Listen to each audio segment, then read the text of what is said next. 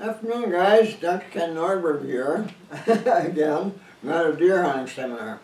You know, I've been getting letters, emails lately, and responses to some of my YouTube seminars from people who are going to be tenting for the first time in their deer country this year. And, you know, all the precautions my sons and I have learned to take over the years, so it's kind of routine for us, you know, and we've never had a serious problem. Oh, once when using catalytic heaters, and we used some years ago, and woke up one evening and the tent was filled up with an acrid odor that made it almost impossible to breathe. It was just horrifying. And they got the sleeping bag on top of one of those catalytic heaters, and oh, that was awful. And there was another time we had, it wasn't a scare, but some things I wanted to talk about. If you're going to be doing this for the first time this year and using, say, a wood stove like we use in our big tents for heating, and I tell you something, to me a wood stove in my main tent is one of my joys in life during hunting seasons. I love the sound. I grew up as a kid in a home that did all its heating with wood for the kitchen cook stove, and wood burning stoves in the house keep the house warm. I always thought the mewing and snapping and crackling of a wood fire was something really neat. I always loved the sound of a wood fire. And sitting in that tent nice and warm, you know, it can be 20 below outside, and nice and warm in the tent, and bare feet, you know. You can walk around. We have inside-outside carpeting in our tents, and walk around on that, no matter how cold it is outside, and not be cold, be comfortable. Well, it took some years for us to arrive at the point where, you know, we do this routinely without hardly thinking about it anymore. But there are some things to watch out for, and so I decided I should tell you all about things to watch out for if you're going to be heating with wood for the first time.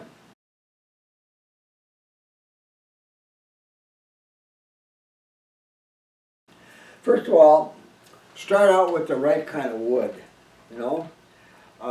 We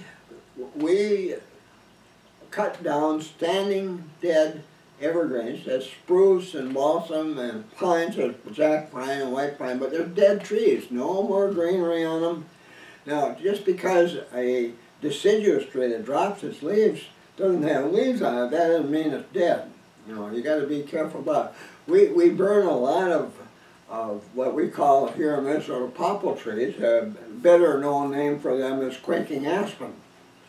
And that white wood in their trunks when they're dead is wonderful wood.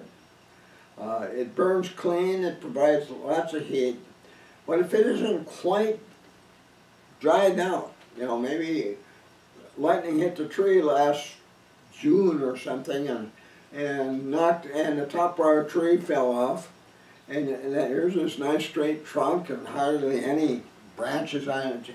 So nice to split, easy, you know. But if it's wet, it still has a lot of sap in the wood. That can be just such a disappointing wood. You know, it takes more to get the fire going, and once it gets going, a lot of all this moisture come out of there. Goes up the chimney and condenses in the cold metal stovepipe outside, and you get water dripping down inside the stovepipe, and it hits a joint in the pipe, and it starts dripping. The reason I use configuration of stone pipes, you know, if you saw one of my recent YouTube seminars about tents we use, you've seen that stovepipe consideration where the upright is 4 feet away from the side of the tent, almost 4 feet away, and so that none of that drip ends up on the tent. Particularly if you're using evergreens, the kind of drip you'll get is black. and it looks terrible if it's falling on the side of your tent. So I want that final upright section of my stovepipe to be out away from the tent, and we use the idea that you'll see on that video. And it's held up there by 3 different ropes, ropes going in 3 directions, one going right over the vestibule of the big tent to hold that thing up, and boy, that works good. And you know, and the thing is wired to a 15-foot tall piece of, or a tree trunk, a spruce trunk that we've used for years now. Okay, here's my mark that I made right there, and that means the bottom of the stack has got to line up with that. Okay, here's the next strange thing we're going to do. We're going to attach that chimney to that pole. I don't know if the fire or if the heat inside the stack ever gets hot enough to burn the pole, but I don't care. This is what I was taught by those Indians. You put a wire around the pole. There we go. Wire around the pole, like that. Then you got a can, a Campbell's soup can in this case, and you put the 2 ends of the wire through the can, like that. And that can goes between the pole and the stack, like that. You see? I'll put it up a little further here. And it keeps the pole from igniting, which I doubt it would do, but I wouldn't take a chance on it. You see how that works? And then you tie the wire tight around the pole and the stack, and that's can number 1. And we're going to put 3 in there. You don't have to watch me putting in all 3, but you saw me put in the first one. And this part here lines up with my mark right there. Right there. That'll be perfect. So that holds that thing steady, upright, no matter how windy it is outside. So it works good. But you notice that we put those pails on the elbows, you know, where that 2 elbows are, that come down the main stack and then it goes over the tent and goes down. And we put those little pails under those elbows because if there's any drip because of condensation in that upright, it ends up in the little pail. And I'll check it once or twice during the deer season. Sometimes if you're burning wet wood, you know, you can get, those pails can fill up pretty fast, so be aware of that. Yeah, you can get a lot of rain or snow maybe during the deer season, and you want to check those little pails. Those are coffee cans with a wire bail on them, but that's a good idea. Keep your tent looking nice and neat. So, now, so standing dead wood is best, and we always go up 3 days early or 4 days early and set up camp, and the big job is to find standing dead wood and cut the thing down, a tree down, and you better know what you're doing if you're taking on big trees. If you've never cut down big trees before, be careful.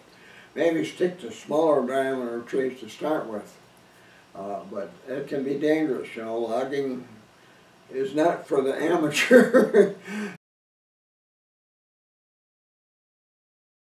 So anyway, we cut those down. We cut them into lengths about 18, 20 inches lengths like that, and then we split them. We got big splitting mauls, and we get 2 or 3 guys going, and boy, we can split a lot of wood in a hurry. And then we stack our wood carefully so it can air out and dry out more before we use it. If it's good wood, it'll be useful right from the south, nice and dry, standing dead wood. And if you find that it's wet and it's kind of like sawdusty inside, it's soft and pulpy on there, don't use that kind of wood. It'll just give you a lot of smoke and no heat and a lot of trouble. So you want good wood in there, the solid wood for pieces. And big pieces, small, you can have some, maybe a quarter of your stump as a big piece. for putting in there in the evening, and it'll last longer when you got big pieces. But you need thin pieces too for getting your fire going.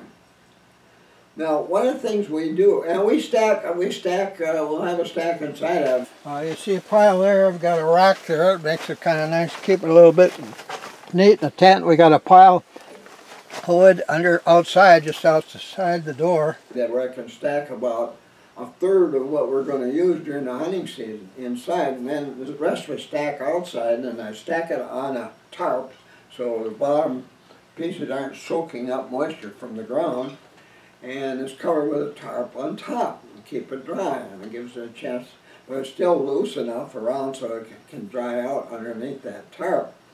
But we want to keep that wood dry for the entire hunting season, so keep that in mind.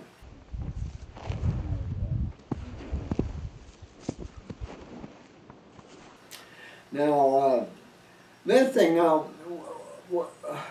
for starting a fire in your wood stove, and you kind of learn this in time, but when you're starting a fire in your wood stove, we've learned that the best starter is charcoal lighter. You know, the liquid wire. It's not real volatile like, say, gasoline or stove gas or something like that. You can stack wood in there and put. We don't cram it to the top. Usually only about half of the chamber where we put the wood. We'll pile up a piece of wood in there, and then get a bottle of that charcoal there, and you can spray the end of it real good and get it started to make sure that all the ends get lit.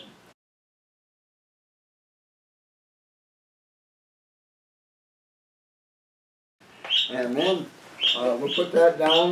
You know, usually when we go to deer camp, we have at least 4 of the biggest containers we can buy of charcoal lighter. You know, they're fairly good size, and that's usually enough for the entire deer season for us.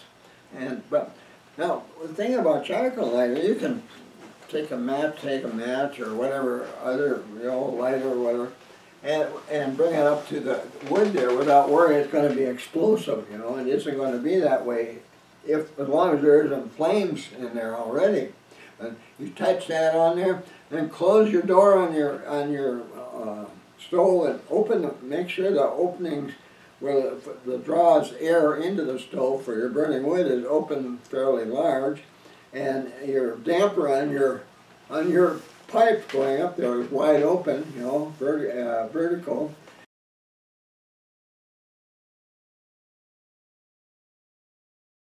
And when you light it up, you'll get a really strong flame right away. Boy, it whooshes it'll start going and it'll be rattling the door, and it sounds almost like a jet airplane, you know. But that strong flame you get, hot flame you get real quickly when you're using charcoal lighter, it has several purposes. But number one is it helps start the fire quickly. You can get your tent warmed up quickly with that kind of thing.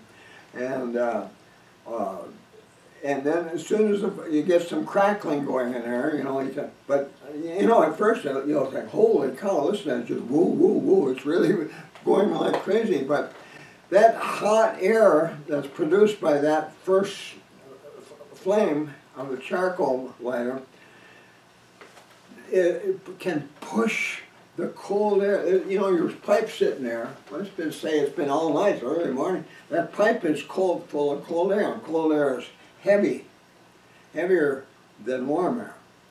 And in order to get your smoke going up that chimney, you want to get that whole smokestack emptied of cold air quickly. If you just diddle around and put a little bit of charcoal lighter on, you got a little flame, and you're waiting and waiting and waiting for this thing to turn into fire, that column of cold air in the chimney doesn't want to go out of there, and you'll get a lot of smoke coming back into your tent. And you think, boy, this is terrible. And it is. But when you got a really hot flame right away like that, that hot air pushes that cold air right up out of the chimney. And it's wide open now for, you know, the heat that comes off there to keep, and pull your smoke and go out the chimney top real quick. You aren't going to get a lot of smoke in the chimney. Another thing that's good about using charcoal lighter is that when you start your fires with that, you aren't going to have all kinds of sparks pouring out of the chimney. I remember years ago we used newspaper, saved newspaper, and bring it to deer camp and use newspaper to start a fire. You bundle it all up and put it in there and put wood on top and all that. Now it's ready to go and light that newspaper. What you're going to get when you use newspaper is a lot of sparks. You're going to have pieces of paper that's burning or glowing coming up out of the top of your chimney. Even, yeah, I use a 15-foot tall chimney, so it's way up there. By that time, if there were anything with charcoal lighter, it's not going to be glowing or we'll have sparks coming out of the chimney anymore. Which can be dangerous in dry conditions. You could start a forest fire that way. You don't want that to happen. But with newspaper, boy, you get all kinds of little pieces of newspaper coming out of your chimney that could settle on your tent or, yeah, you know, and dry foliage around you, maybe start a fire. So that newspaper is not a good choice, or any kind of paper. Well, there's some lighter things around, you know, made of wax and put in there, but they're slower because they don't push that cold column of air out of your chimney quickly, like charcoal lighter will do. So that's what we use for that. Now, another thing is, you know, you gotta, here you are in your nice tent, with canvas and waterproof and all those kind of things now, and boy, you're thinking, this is really wonderful. But your stove, when you're using a wood stove, if you aren't careful, and even if you are careful, every once in a while it's going to get kind of hot in the tent. So it's getting hot, you got to open the door and open a couple of windows to cool it down, and we do that every now and then in our camp. But that hot stove can damage your tent. I mean, it can. Some of these fabrics nowadays, they'll just melt rather than burst into flame, but they can burst into flame as well. So you should always have some kind of a heat shield between your stove and the tent canvas, like your stove's here and the canvas on the other side.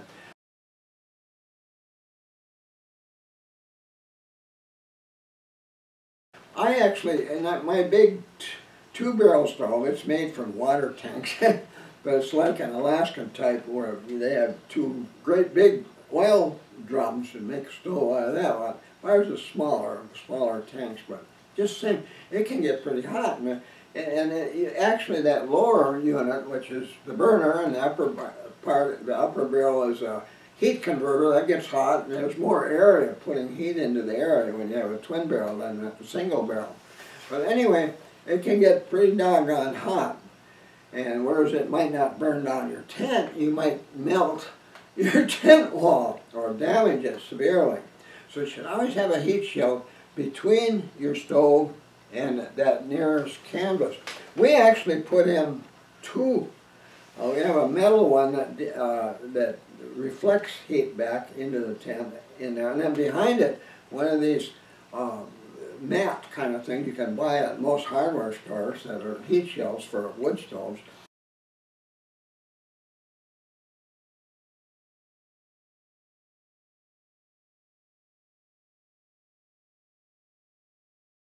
And with my two-barrel stove, I gotta have a big one that goes up as high as the stove itself. And so you know, in the evening, you might as well see the bottom stove is glowing red. That's not, you think, boy, that's hot there. You don't want that on your tent wall or under it. Now, we also have a heat shield we put on the ground or on the floor of the tent. You know, there's a zipper hole for our stove, but it isn't big enough for my two-barrel stove. And so, but we have a heat shield we put down, and the stove goes on top of that. So we have a heat shield on the bottom and a heat shield behind. Okay? Well, meanwhile, you know, you might we make clothes racks out of dead timber, you know, 4 legs on, the piece going across, and bracing on there, and nails on there, so can hang all kinds of hunting clothes and camp clothes on that rack there, close to the stove. Well, there have been times when I've noticed, gee, somebody's gloves over there or somebody's sleeve over there is starting to smoke. It's that hot. So be careful about where you place things that might be flammable around your wood stove.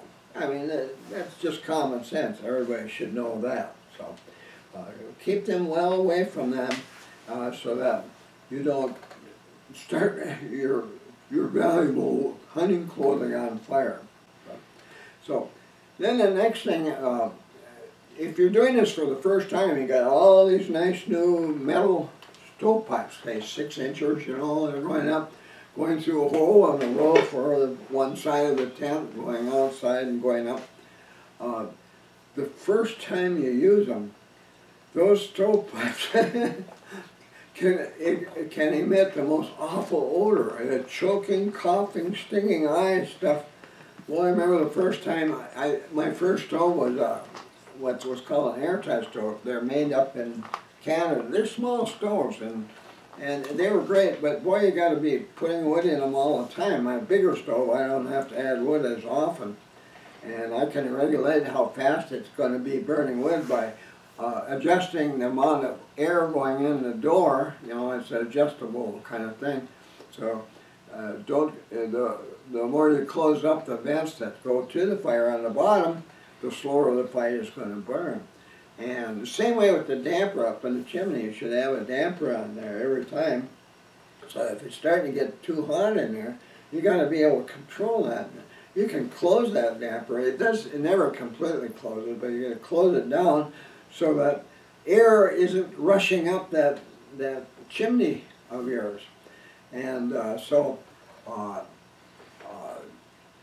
you can regulate how fast the wood is being burning and what the temperature is in the tent by regulating the vents going into the stove and your damper.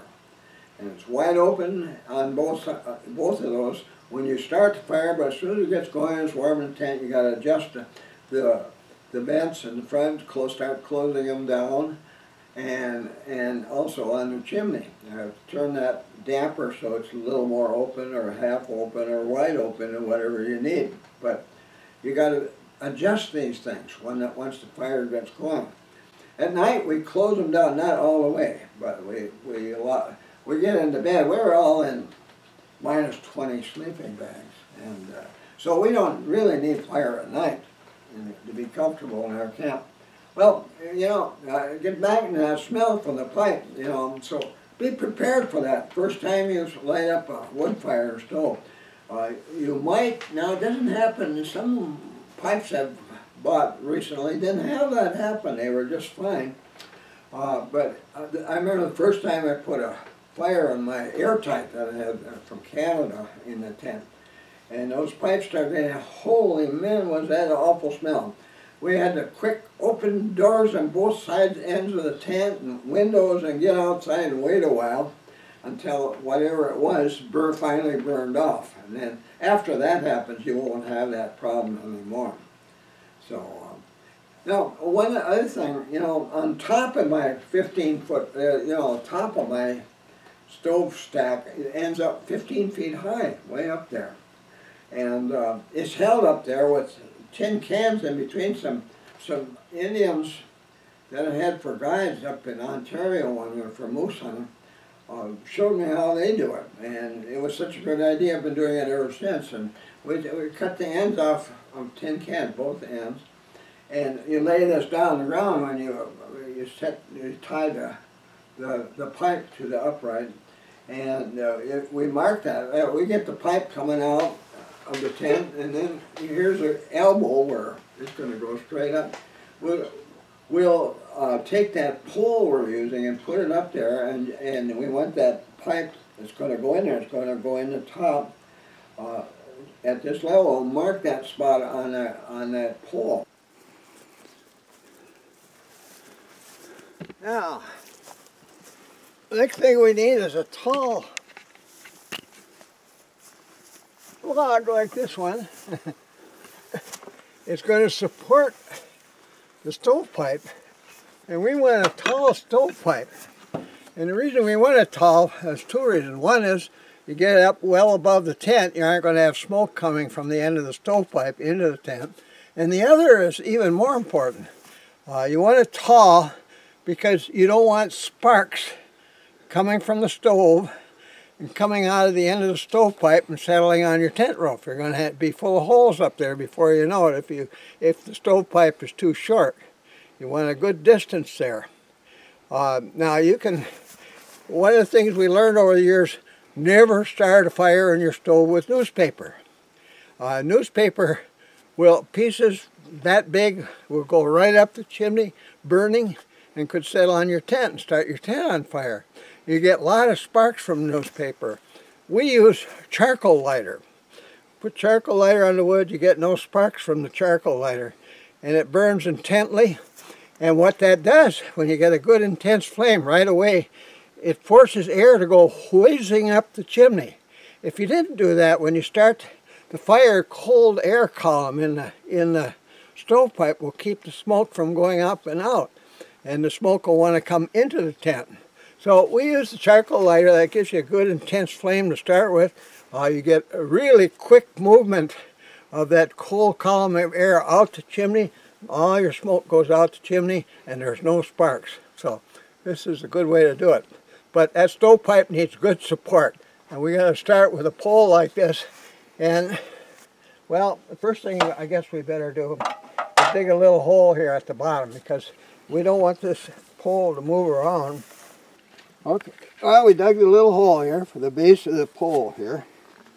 You got to do that before you mark it for the chimney height. And it's kind of important to mark the pole, because you have all kinds of problems. A lot of nasty words being spoken when things don't line up properly here. Now the stovepipe, the bottom of the stovepipe is going to end up right about here.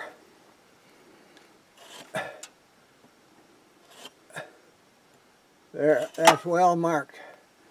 Okay, now we'll take the pole down and we're going to attach the stovepipe with the pole laying flat on the ground. And then we can take the pole and lay it on the ground, and we put these cans in between, open cans. The wire goes up over the stovepipe and then through a can and then around that upright pole in this way. That keeps the stovepipe that far away from that pole, that wooden pole that holds that stack, and it never gets that hot that it ever starts burning or smoking. That keeps that hot stovepipe away from that pole. And then on top of the smokestack we have what's called a china cap. Okay, here we have our 3 cans on the pole. They're all attached, ready to go up. We got a cap on top. All that does is keep rain and snow out of the stovepipe. Overnight it could snow enough up here to plug up that pipe in the morning. We don't want that to happen, so we put a cap on it, and kind of crude, but it works good. But there's our pipe, and you can see this pipe has been used before. Actually, this pipe is probably, I would say 15 years old now. Given us a lot of good service, and it will again. It's a round circle kind of thing, tapering a little bit all the way around, and it straps onto the top of the pole. Now, one thing to remember is you can adjust that up and down, but the distance between the china cap and the top of the stove, the smokestack, has to be at least, that space that you've got open there has got to be at least equal to the diameter of the stovepipe. In other words, if you got a 6-inch stovepipe, you want the space between the china cap and the top of the stovepipe to be at least 6 inches, both ways. It'll be, front and back, but you want to be that high. If you got it down like this, you're going to start having a lot of smoke backing into your tent from your wood stove. You're going to have a hard time with it. You want it up here. Now, you might be thinking, oh, gee, I got to put some screening on there so sparks don't get all over in the woods, and that's a great idea. But when you put screening on, you're going to start reducing the amount of air that can get out of that stovepipe. If you put any kind of screening on, you've got to be much bigger than 6 inches. You've got to have a much bigger space than 6 inches between the top of the china cap and the top of your standing pipe. or you're going to start having a lot of smoke in your tent. Now, if you're getting smoke in there, that's the probable reason you got that china cap on there too low, or that screening you put on is closing off the airflow.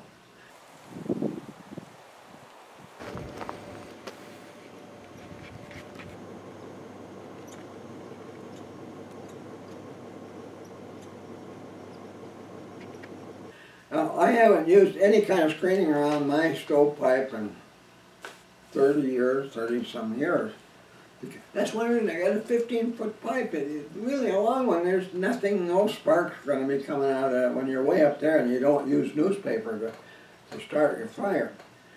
So anyway, but remember, you're going to have that distance or you're going to have smoke in your tent. Now then, I mentioned we cut our wood and stack them, and it might take you a couple of days, 2-3 days. At first your fire might be, unless you use some standing dead pine, maybe jack pine or something like that. It's got a lot of dead branches. Sometimes we'll take a lot of those dead branches to camp and stack them in a different place, or break them up into small pieces and put them in a pail over by where we got the wood snapping. That is such good firewood.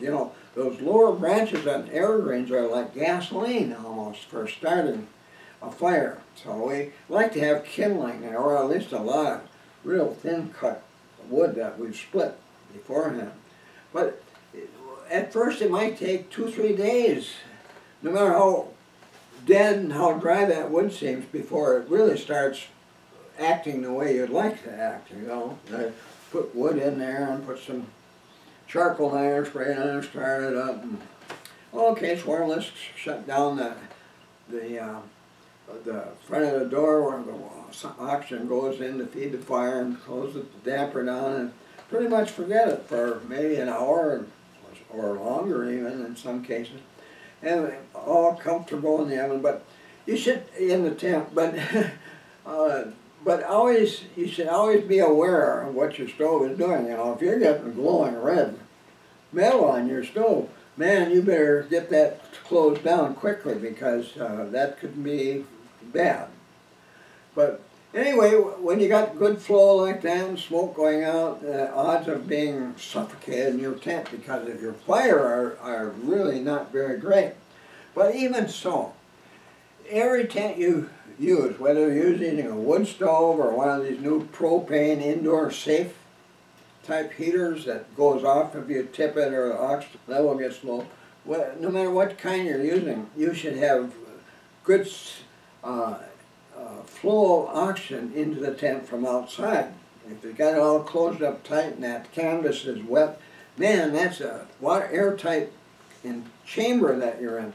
You want to have oxygen coming in at all times. So part of what the wood you burn or the propane or whatever you're using to heat your tent, it has got to be sacrificed, because you're going to have airflow coming into that tent. Especially at night when you're sleeping and you're not, aware of what's going on here. Well, we don't have any stoves running. Our wood burns out probably about 1 or 2 in the morning if the fire's getting low. When I get up in the morning, and I've always been the guy who starts it in the morning, there's hardly any live sparks left in the stove when I get up in the morning, so I usually have to start from scratch there and get that fire going, get the place warmed up. Nobody else in the tent moves until it's warm. Oh, it's warm out there, and they come out of their sleeping bags then. And by that time, I've got my coffee going, so anyway, but those wood stoves are wonderful. To me, it's always been one of the most peaceful things to sit there in front of that stove in the evening and maybe read a book, before going to bed, and hear that hissing and popping and crackling in that fire in front of me. And I love that sound. To me, that is very definitely one of the things I love most about camping where I hunt whitetails. And after you get to be really accustomed to using wood to heat your tent, you're going to feel the same way. That's half the fun you're doing, having that tent nice and warm and a nice crackling fire before you in the evening. Boy, and crackling fire feels especially good. You come in the evening, gee, it's cold in here, you gotta get a fire going.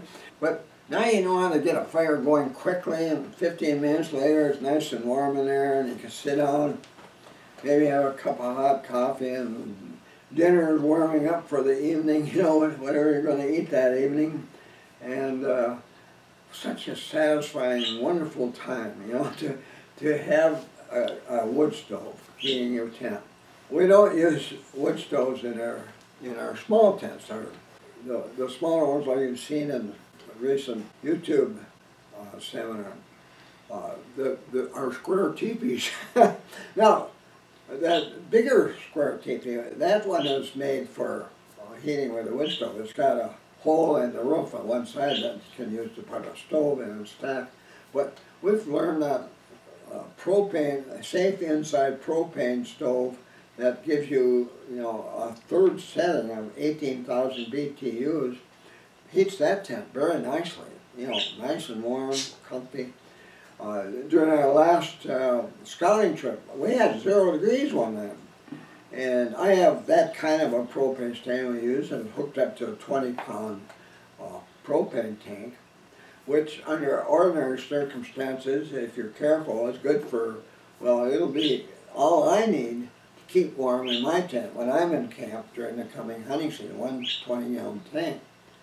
But one thing about that too is I made an addition. I learned this last time. That tank ran out before I thought it would, because we had been using it a lot more than we normally would when we're hunting. And I bought a pressure gauge to put on the tank. And with that on there, I'll never run out again. I mean, I'm only going to take 3 tanks up there this year, and one is for me in my small tent. But I'll keep an eye on the pressure gauge that I've added on there. And if I'm getting down to the red zone, in the evening after coming in, I can take a run to town, 26 miles away, and get a fresh tank of propane. But I'll never run out again using that pressure gauge on that tank. And it doesn't cost a lot of money, but that sure is a good idea. Rather than bringing extra and having it sitting around, maybe you never use it. Anyway, that's a good idea. With that, I don't know what else to tell you about your firewood, but keep it dry and stack it well. Don't just throw it in a pile.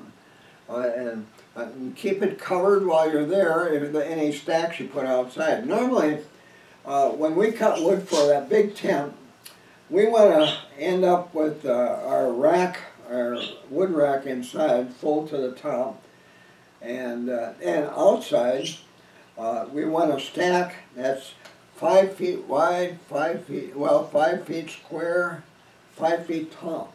If you haven't learned how to make stacks that go straight up on the sides, that's a little skill you should learn. I learned that when I was a little kid. One of my jobs when I was a kid, I cut firewood for the cook stove before I went to the bus stop to go to school in the morning.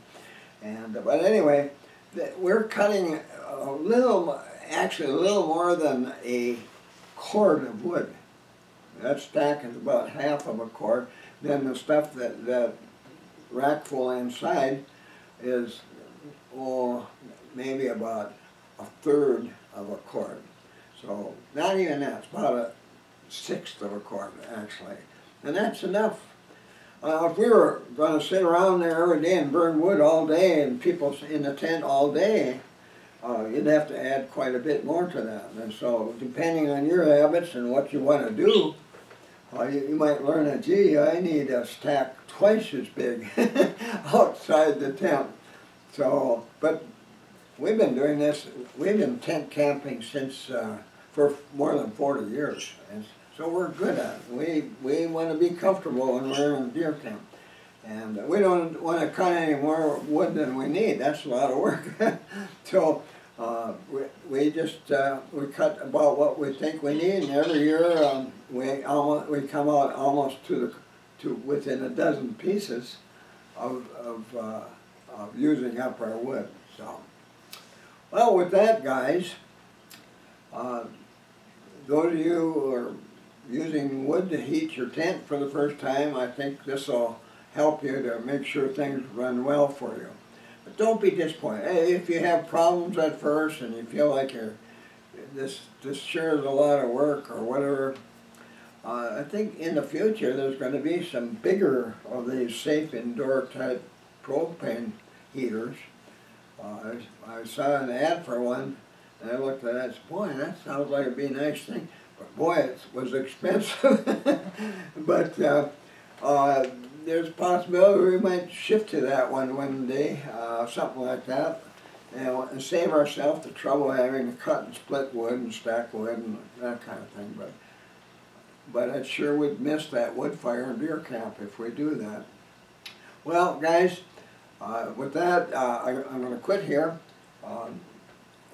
Good luck this year, and like my old buddy from Wisconsin, my old hunting buddy, always says, when anybody says good luck, he always says, shoot straight. Think about that one too, eh? Shoot straight, and if you combine that with hunting in a way that almost every buck you see is going to be standing or moving slowly within 50 yards, boy, are you going to be a buck hunter. You really are. You are going to be, you'll do better than me because you have more deer than I do. More bucks than I have. Yeah, more bigger ones probably. We got big animals. Our big dominant bucks are commonly way over 300 pounds. I've got 305, dressed out about 247, something like that. So we get big animals, but we don't necessarily get the hugest antlers in the country. But that's all right. We love where we hunt, and that's good enough for us. So, yeah, I mean, they're nice bucks. You can put them on the wall, and everybody's, whoa, is that ever a nice buck? See, I can't stop. You know, I've learned if I don't mention my book every time I do a seminar, all of a sudden we're not getting a lot of orders, so I got to sell my books. So, now, this business about the wood stove and wood and burning wood and all that kind of, you'll find lots of references in here about that as well. So, be sure to get your book, and from that, you know, everything is going to work out so much better for you in deer camp every year. The number of bucks you see, you know, other hunters never see, you know, and keeping comfortable up there no matter what the weather. And we do our hunting just 3 miles from the Canadian border, and we know what it's like to tent camp in really cold weather. John and I had 0 degrees the last time we scouted, but we were comfortable. My dog wasn't thinking it was so comfortable. He's getting old. We had to throw a blanket on him at when the heat wasn't on. So anyway, now before you leave me here, be sure to hit that subscribe button. I appreciate that, and the thumbs up as well. So, like I said before, good luck and shoot straight. And we'll talk to you again soon. Thank you. Be sure to visit my website. Here's the link. Here you'll find links to my blog posts, my Twitter account, my YouTube account, my Amazon store with links to my ebooks, my son's eBay store, a money saver if you're ordering from Canada or other countries, my website bookstore, and much more.